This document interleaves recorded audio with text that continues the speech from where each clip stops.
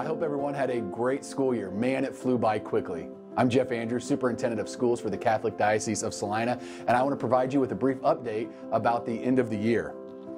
As the weekend nears, we have a few graduations left and celebrations across the diocese. We have a few that have been the last few weeks as well, and it's been a busy time for all of us in schools, families, students, parents, teachers, everyone alike.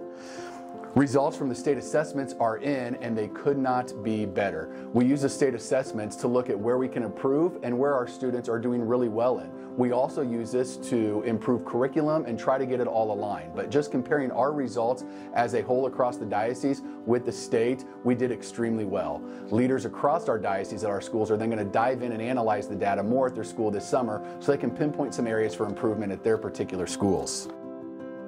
The state uses a 1, 2, 3, 4 scoring system, so you may be seeing a report come home with your child's report card sometime soon that shows you where your student is at. And remember, that's just a benchmark, a pinpoint, a snapshot of where they were on that particular day when they took their test. Those state assessment scores don't go into PowerSchool for their school grade or anything like that, so it's just kind of a measure of success to see where they are.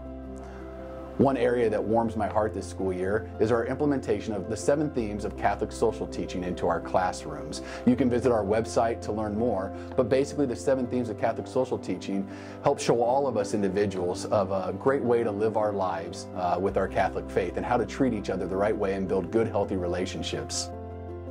For a few years in a row, the Salina Diocese has been commended at the state level for its success with students after high school. This could not be done without a partnership with our family, so thank you so much to you. Dr. Nick Campagnone and I were able to present to the State Board of Education about what makes our school successful, and it was great to talk to the school leaders about what our students are doing every single day and after high school. Just recently, we wrapped up a 5-year accreditation cycle, and I was so surprised to see how well we did. Now, we're all extremely proud of our schools and know they do a good job and try their best every single day, but when you have an outside visitation team come in and reaffirm that, it just really warms your heart. We'll look for upcoming news on that as we get a press release going so you can see how well we did, and then we'll look to start our next 5-year cycle here soon at where we can target improvement areas.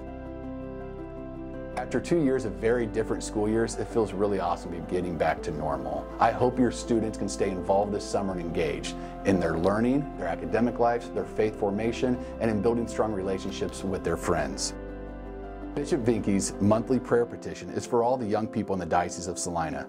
May they have a safe and fun, faith-filled summer. May they continue to hear and follow the call of the Holy Spirit in their lives. See you in August.